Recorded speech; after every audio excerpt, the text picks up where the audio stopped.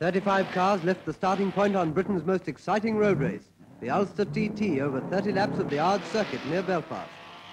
Terrific speeds were put up during the 6 hours of grueling pace. Lap records were smashed at 80 miles an hour by these ordinary sports model cars. Nearly 500 miles of driving under the most exacting conditions, and Freddie Dixon, the veteran favourite of the crowd, led nearly all the way, cornering in his own inimitable fashion.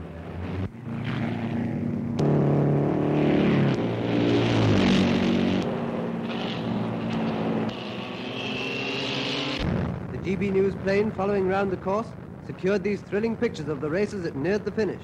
The finish which saw Freddie Dixon first home with an average speed of nearly 77 miles an hour.